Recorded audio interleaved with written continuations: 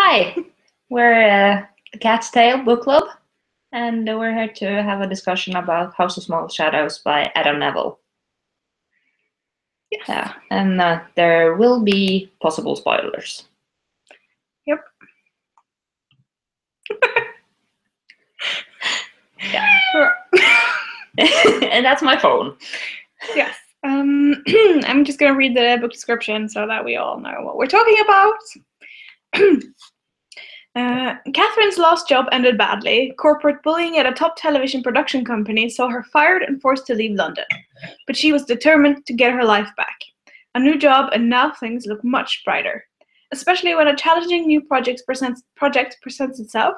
To catalog the late M.H. Mason's wildly eccentric cachet of antique dolls and puppets. Rarest of all, she'll get to examine his elaborate displays of posed, costumed, and preserved animals, depicting scenes from World War I, when Mason's elderly niece invites her to stay at the Red House itself, where she maintains the collection. Catherine can't believe her luck. Until his niece exposes her to the dark message behind her uncle's art, Catherine tries to concentrate on the job. But M.H. Mason's damaged visions raise dark shadows from her own past, shadows she'd hoped had finally been erased. Soon, the barriers between reality, sanity, and memory start to merge, and some truths seem too terrible to be real. So that was the summary. Yeah. Or the sort of wash label. Yeah. It was my turn to choose a book this month, and I chose this because I'm a big fan of Adam Nevill's previous works that I've read, and I'm a huge horror fan, and I wanted her to enjoy some horror with me. Yes, I don't read a lot of horror. It's not really one of my go-to genres, so it was a bit outside my normal reading paths, which is nice. Yeah. Quite standard for me. Yeah. Oh, yeah. So, I know you had some annoyance about a certain character called Catherine. Yes, the main character is... Oh, she frustrated me a lot because she's so... Yeah, I didn't really... She has a tendency to give everything second chances, even when things shit starts hitting the fan. She's like, no, it will work out. It will work out.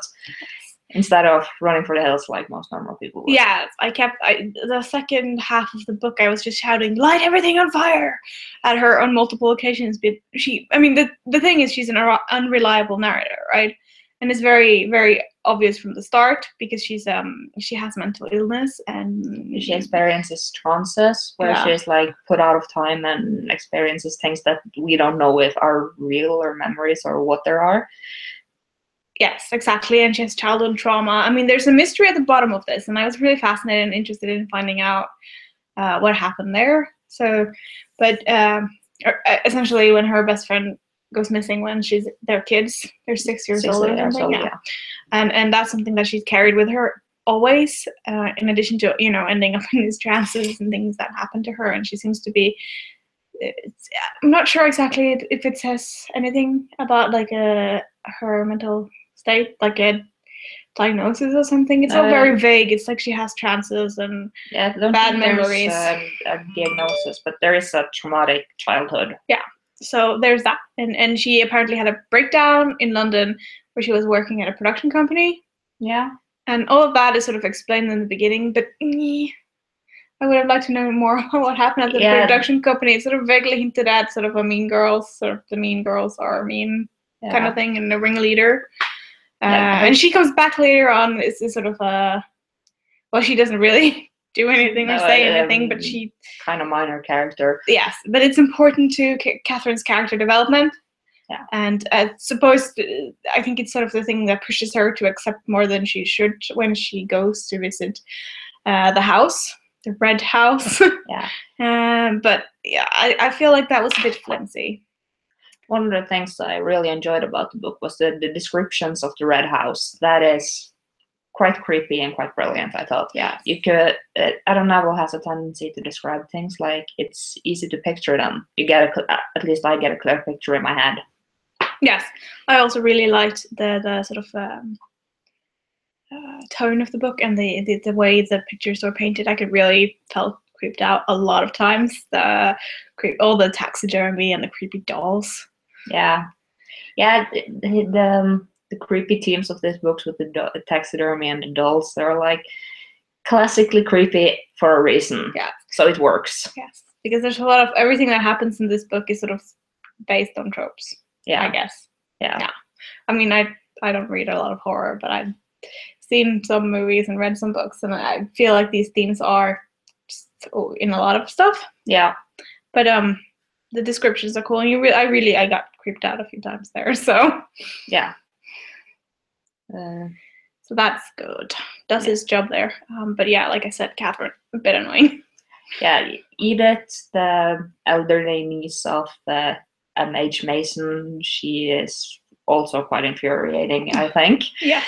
And there's a housekeeper that has some significance, but doesn't really. Her character is significant, but she doesn't really show up a lot. No, she's just sort of in the background, and she is a mute, so. Yeah. And I think, Catherine villainizes her really quite immediately. Yeah. She's the vicious one, and I just never got that vibe of her. No, first time Catherine comes to the Red House, when she leaves, the housekeeper hands her a note that says, "Don't never come back." Yeah. And after that, she started villainizing her a lot. Because she takes that as a threat instead of a warning, which is obviously what it was. Yeah. And even when there's obvious signs that this housekeeper, Maud is her name, that the housekeeper isn't the evil at play here. Yeah. She believes it, and that sort of the thing. She couldn't see anything that was right ahead of her, and a part of that obviously was that she questioned herself all the time because of her mental state and her trances and things like that. But I was just so frustrated with her. Yeah. Also, the book starts out with like a major breakup between her and her boyfriend, which also unravels her mental states somewhat. And then she jumps on the opportunity to go and stay at this house because she just wants out of her life. Yes. I feel like we could see the setup a bit too much, the skeletons of the story. Like the bits at play. Obviously, that's not necessarily a bad thing or anything. Yeah, I've read, I think this is my fourth Adam Nevill novel, and I rated it 5 stars. I liked it a lot, but it's also my least favorite of his because it was a bit more transparent than his work usually is. The quality of this book is in the creep descriptions, really, and the sort of the weird stuff that happens. Yeah. Also, there's this character, Leonard, her boss, which is involved. I didn't see it coming, but you did. Oh, yes. There's a scene in which she looks at some pictures, and I'm like, yeah. I'd suspected it a little bit before because he's in a wheelchair, and there's a big disability thing here. Yeah. So one of the underlying things in this book is that M.H. Mason, Catherine starts to become suspicious that he and his sister started to kidnap children with disabilities to treat them like puppets, or yes. I mean, I think the sort of idea is that the puppets or whatever, that's like a safe haven for people who are outcast, or in this case, very clearly disabled children. Yeah. And I just, but yeah, obviously this is all, and it was horrible, and Catherine was terrified. Yeah. It wasn't exactly a haven. It sounds like a very special kind of help. Yeah. But also what things that happened in the past is sort of a bit hazy. Yeah. So you can sort of form a picture of it, but you don't really know what went on. No. You have an idea, but you don't really know. No, that's right. And you're sort of piecing together this story along the way, and all this mystery, what happened to Alice, and how is that connected to the house, and then there's the song, the Ice Cream Man song that goes through it, and there's a lot of sort of foreshadowing and all these pieces that are woven together from a pretty early start, and you're just eager to see where it goes, what is the actual thing that connects them. Yeah. Which I suppose you kind of figure that out only near the end. Yeah. So that part was good, and it was so creepy. Yeah. I like that the ending is a bit up in the air as well. I think you know she you know she probably dies, Yes. and She gets trapped in this house, essentially, and she becomes these puppet children's mother, essentially, I think. yeah, She sort of... and the former co-worker of hers from London, the one that had been bullying her, becomes the new housekeeper, now mute. Yes, that's supposed to be her revenge. Yeah. And I'm like, that's not proportional. No, that's not how. But that's how you the do thing, revenge. right? This place is supposed to be good. Yeah. They think they're good. It's kind of like a funhouse mirror. Everything is distorted. Yes. It's this different sort of, it's like an alternate reality thing, really, like a bubble on the universe sort of concept. Yeah. This house, because nobody can find it unless they're invited. So when Catherine comes, it's this grand Victorian house that seemed, it's like, it's old but it's preserved. But in the end, when she wakes up and finds herself in the basement, it's a ruin. And when she returns to the room she was in formerly, she sees her body. Yes. So presumably, if you just stumble upon the house, it would just be a ruin. Yeah. So it's not really there. It's like an alternate dimension, sort of. Yep. Yeah. I think we got it then. Yes, I do think so. Yeah. Did you rate it? I haven't done that yet. No, I think I'm gonna give it 4 stars, maybe. Yeah, because she never gives 5 stars. Well, sometimes. Rarely. So I'm super excited. Yeah. I hate stars.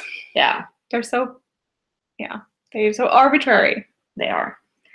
Well, I think that's it. Yep, I think so. So for The Cat's Tale, next month. Next month's book, A Brave New World by Aldous Huxley. Aldous Huxley. Aldous Huxley, yeah. Yes, sorry. That's what we're reading in May. We traditionally read classics. I think we were supposed to read this once before, and then we just didn't because we went on hiatus. Yeah. And now we're going to do that. Yeah. So if anyone wants to read along, you're welcome to. Yeah.